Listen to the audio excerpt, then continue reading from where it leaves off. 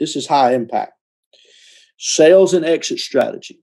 You need to know probably 2 to 3 good exit strategies. There's 7 or 8 out there. You need to know 2 or 3, and you need to know them well. You need to remember this. This is kind of a base rule that when I say this, a lot of people look at me like, what are you talking about? There's only 3 people you can sell a house to. Only 3. That is an owner occupant. That is a landlord investor or a fix and flip investor. That's it. If someone out there finds a 4th person to sell a house to, please let me know, because after 21 years, I've not found that 4th person.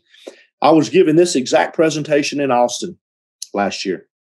And a young guy in the back of the room raised his hand, said, I got you 4th. I got you 4th. I got you 4th. And I walked up and I said, talking about a hedge fund, aren't you? He goes, yeah, that's it, hedge fund. I said, it's a landlord. It's just a big landlord, okay, that holds lots of houses. Okay, but there's only 3. Owner occupant, landlord investor, fix and flip investor. Who'll pay you the most? The answer is the owner occupant buyer. They'll pay you the most. Who'll pay you second most? It's the landlord investor. And who will pay you the least? And they are a distant third. They can't even see the tail lights of number 2. They're way behind. And that's the other fix and flip. So this is not an anti-wholesale presentation. So don't get me wrong. Don't get mad at me. But in my career, I've learned to sell to owner occupants or landlord investors because I want to make more money. So keep that in mind. Assignments have their place. And I would tell you when you're assigning contracts, you're gonna make less money, but there's a couple of reasons where it makes good sense. When you absolutely have no liquidity, you have small limited funds. I'm not making fun of anybody. I've been there. Okay, I was there one time.